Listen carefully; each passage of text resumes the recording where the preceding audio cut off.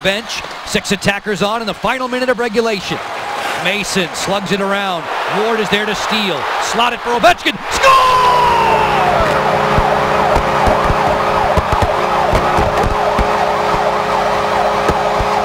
400, you couldn't script it any better. It's a bad play with the puck by Mason behind the net. Then he doesn't set himself up. Look at him struggle with the puck. He's behind the net. He's sliding to get out there, and by then it's too late.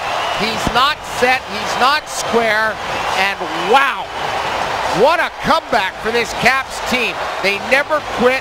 They have an arsenal of offense. OV late. The Caps have tied it.